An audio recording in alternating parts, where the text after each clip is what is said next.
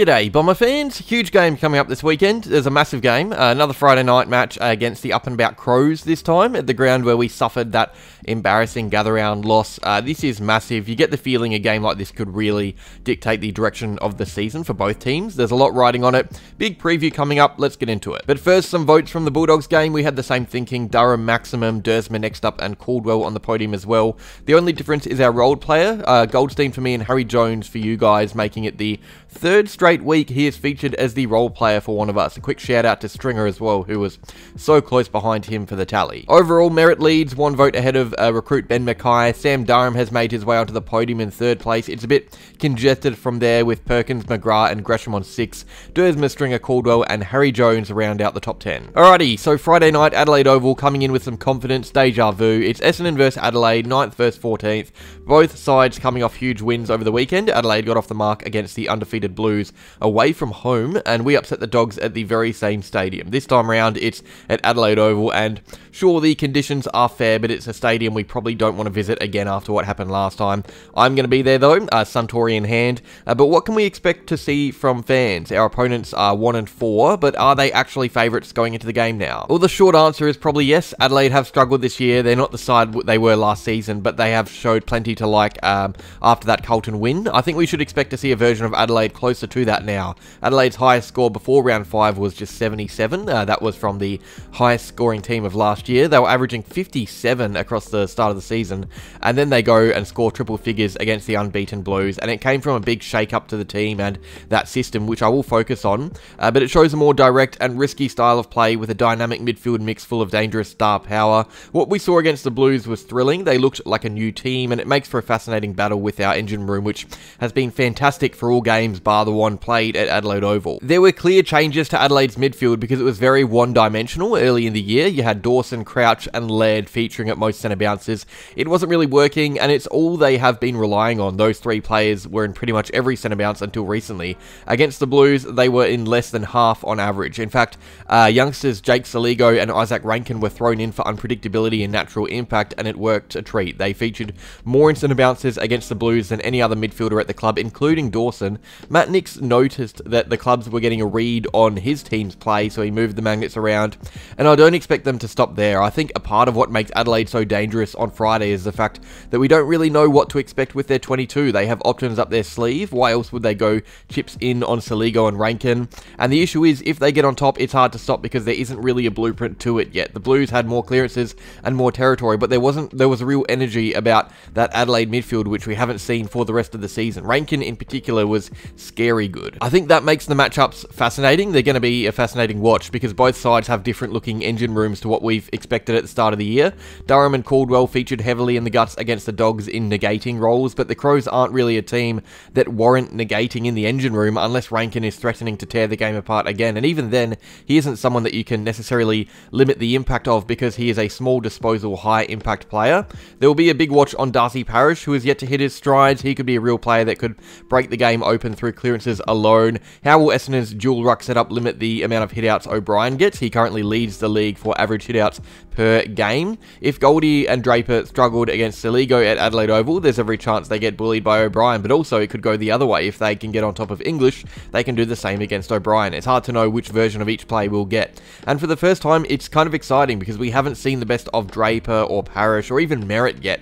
Those players have levels they can still go to. We could potentially see them at the level they are currently at, or we could see them back at their best, and that would make the game a hard one for the Crows to win. And it's also a bit of a worry that Adelaide's forward line looked alright for once. They were so good at scoring last year, so it came as a bit of a shock to see them average under 10 goals a game to start the season, but that was better. Walker found form, Rankin hit the scoreboard, midfielders chipped in, they kicked a winning score, and the scary thing is that there are still clearly levels they can go to from there. Fogarty is out of touch. The entries aren't what they need to be still. If Adelaide are properly on, they can put up a damaging score. They showed that because they weren't even that on against the Blues. So I think a big part of what will dictate the game on Friday is whether Adelaide are feeling switched on or not. They are typically not a very clean team, so if they were to be, it would be hard to stop. Adelaide fans would agree, but this is a team that can beat themselves sometimes. You don't always have to play well to beat this team. Sometimes they simply aren't having a good day, but when they are having a good day, they can be very, very strong, as we just saw. As strong as their forward line was against the Blues, there were still clearly issues with that undermanned backline and general team defence as a whole, and it's a bit different from us. It's more of a one-on-one point of view. They're still quite young and lean. Harry Mackay had 6 contested marks against them. Gawn had 4. The Crows have averaged a little over 6 contested marks in the last 4 games. Their opponents have managed an average over 12, almost double the amount. They aren't full strength. Nick Murray and Riley Thilthorpe are 2 big aerial options missing from the side, and Jordan Butts is now injured as well. And yes, we have been missing Peter Wright the last few weeks, and Reid and Ridley, but we do have 15 more contested marks already this season than Adelaide. We have a dual ruck setup that makes it challenging for undersized defences. This is where Draper and Goldstein can really take control of the game a bit when resting forward or propped up as an outlet kick, and not only ensuring that Keane and Butts can't get easy intercept marks, but also making sure they give support to Jones and Langford, who can take advantage of the height around them, possibly finding themselves on matchups against those second-tier tools at the Crows, and those are the guys you can exploit.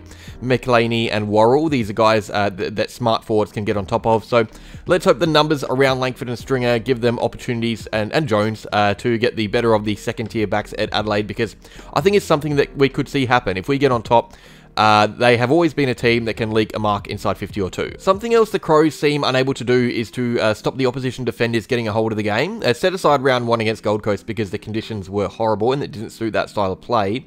But every game they've played, really, they've been ripped apart by the prominent backmen. Tom Stewart took 10 intercept marks against them. Alex Pearce took 5. Against Melbourne, Lever had 5 and May and McDonald combined for 6.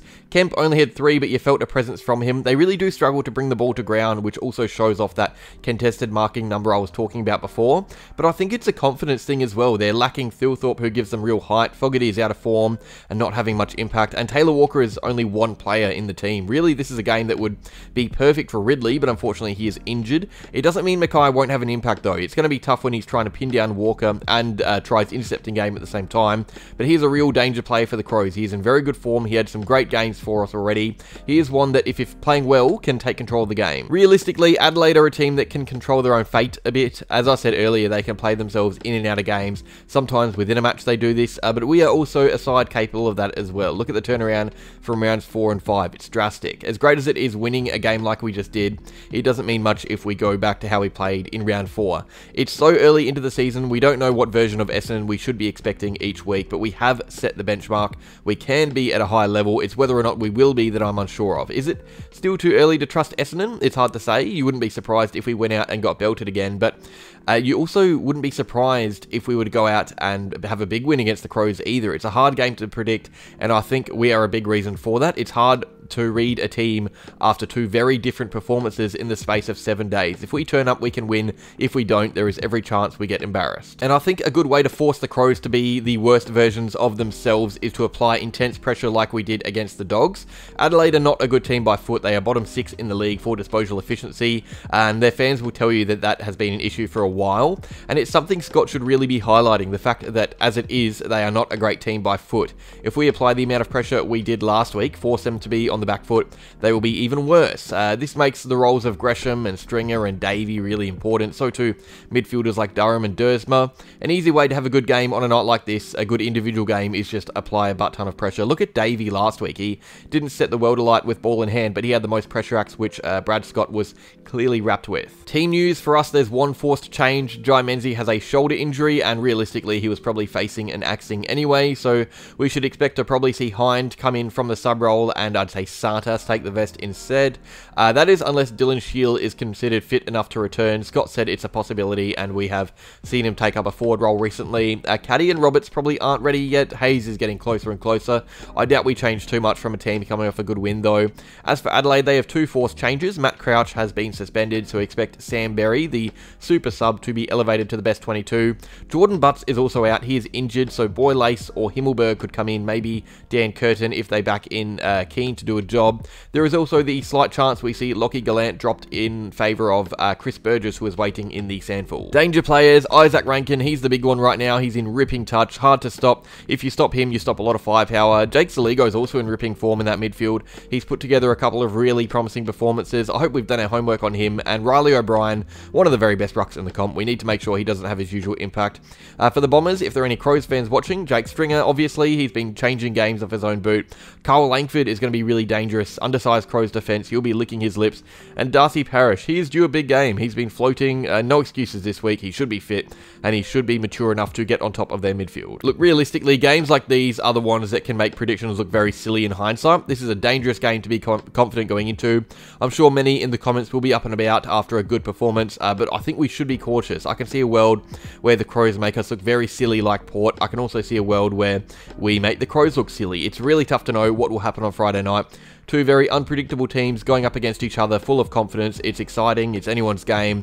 I just think Adelaide at home, if they are back up and about like they were in 2023, they'd have the upper hand. I think this is a chance for a real statement for both clubs, but if we are saying we are back in form after our win, we got to say the same about the Crows, and the Crows in form at Adelaide Oval, not an easy beat. I would love to tip us, but I just think the Crows have more to be worried about heading into this game. More on the line, the fans on their side. I think they win by around 10 points. That is all. Leave your predictions down in the comments below. Let me know what you think. Are you reckoning we a chance to win?